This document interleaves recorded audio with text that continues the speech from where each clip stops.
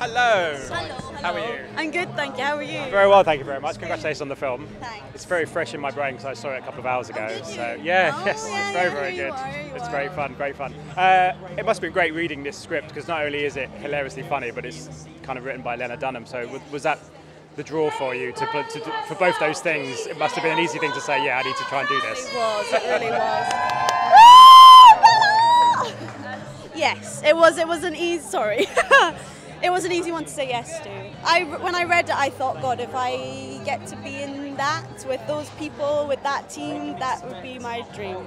And somehow we managed to make it happen. Yeah. You get to be best mates with Bella, who's become quite a sensation in quite a short amount of time. Yes. Can you see why everybody's raving about her and is so excited to see what she does next? Yeah. I mean, I rave about her. In all the interviews we've done, I've been raving about Bella. She is incredible. For someone also who's so young, I cannot wait to see her career. She's going to be amazing. Yeah, and it's a coming of age story that we've seen before, but through Lena and the book, very fresh and very unique. How important do you think these stories are now, particularly for women, that they can do the same as what men can do? Incredibly important. I mean, this is a story I think that we don't see all that much. It's about a young girl who doesn't have a special power or anything like that. She's just a girl living her life, and we don't see that very often, and it's nice to see that teenage girls can be strong and powerful just with being themselves. Yeah. Fantastic. Have a lovely evening. Thanks so much.